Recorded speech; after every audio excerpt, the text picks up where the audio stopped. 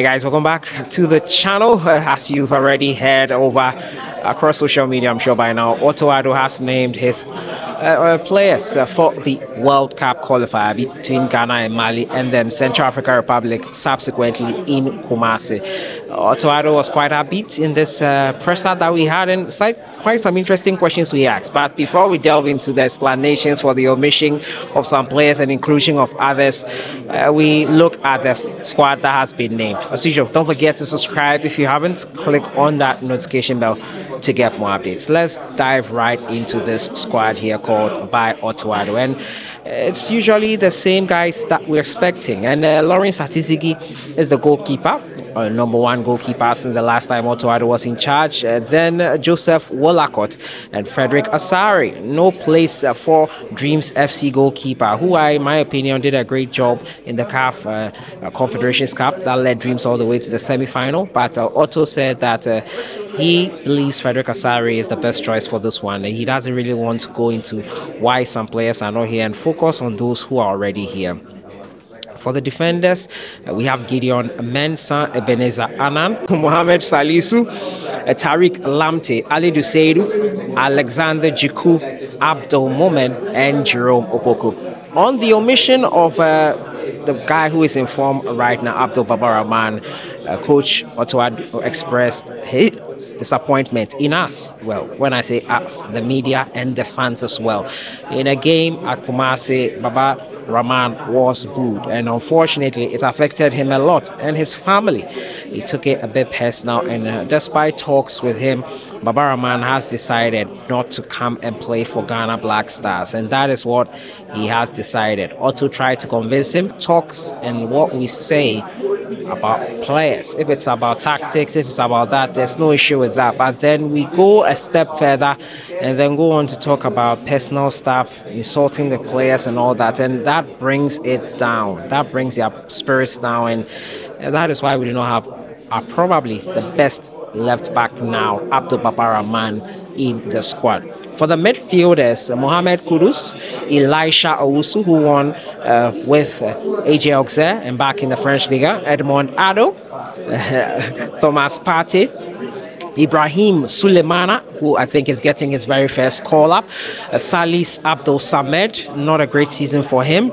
Ernest Nuama, and Abu Francis. These are our midfielders, and it's going to be interesting to see how they are played together for OTTO and the Black Stars. Osman Bukari, Abdul Fattah Isaku, Antoine Semenyo, Jordan Ayew, Ibrahim Osman, Brendan Thomas Asante, first caller for him, and Kamaldeen Sulemana back in the Premier League with Southampton make up the forwards here. So that is your Black Star squad that is going to play versus Mali and Central African Republic. Ghana are looking to get back on top in the World Cup qualifiers. And as you already know, the World Cup qualifiers, players, the team that will be there in the top at the end of the groupings, at the end of the qualifiers, will go direct into the World Cup. 9 countries will be entitled for a place from Africa here into the World Cup, and we hope that Ghana will make it. Now, the definite omission here that got everyone talking is Andre Ayew. Coach OTTO says never say never when asked whether this is the end of the road for Andre Ayew. Never say never, but he had lengthy conversation with the Ghana Black Stars captain. Thomas Partey will be in charge in his stead. He also talked about the injured players, long-term injuries to Joseph ADDO and Daniel Kofi Tre. Also, he talked about them.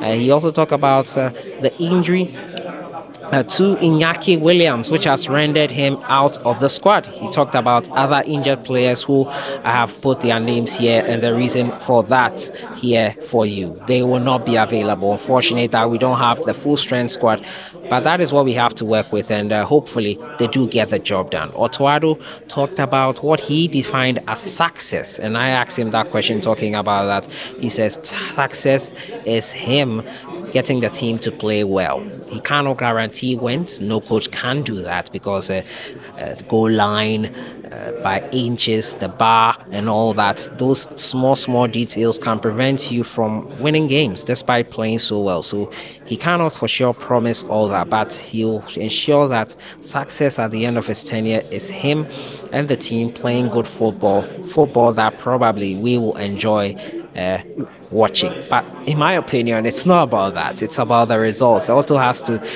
get the results that will see us probably at the World Cup, or long-term results that will see us getting close to winning a trophy once again. In my opinion, his prime target should be results. And yeah, he cannot promise good results all the time. But yeah, in my opinion, Otto, you might probably have to revise that and get us results instead of going play good football. If you play good football, we are always losing. I don't think anyone will be happy. Overall, it was a great press conference. We got our questions in. The training session, as some of you wanted to know, will not be open all the time. A decision has not been made yet on the training session, so Otto will communicate that to us when training will be done and when we'll be allowed to cover it and bring you updates on players in there. Thomas Partey is back in the team. 2 debutants in the Black Star squad.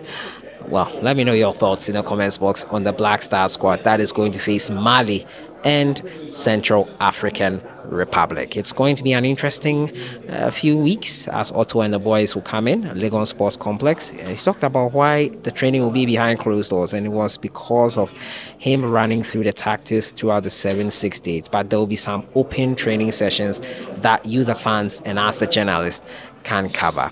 So that has been it for today. The Black Star squad to face Mali and Central African Republic. Your thoughts in the comments box on it. Can Ghana beat the two teams to retain top spot? What will happen for Mali and Ghana, Central African Republic and Ghana? I'll see you guys in the next one. Have a great week.